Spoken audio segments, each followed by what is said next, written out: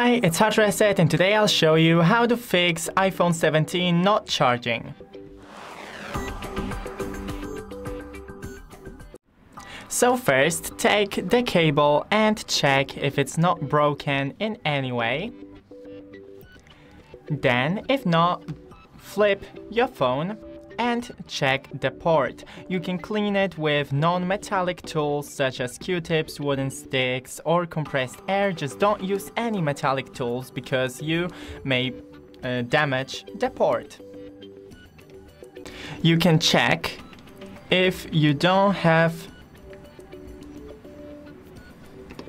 limit charging enabled in settings and battery, then charging and charge limit. If you're at 90%, like in my case, and you have 90 here selected, then your phone won't be charging, so just select 100%. I'll recommend to allow until tomorrow, and that's it. Don't forget to leave a like and see you in the next one.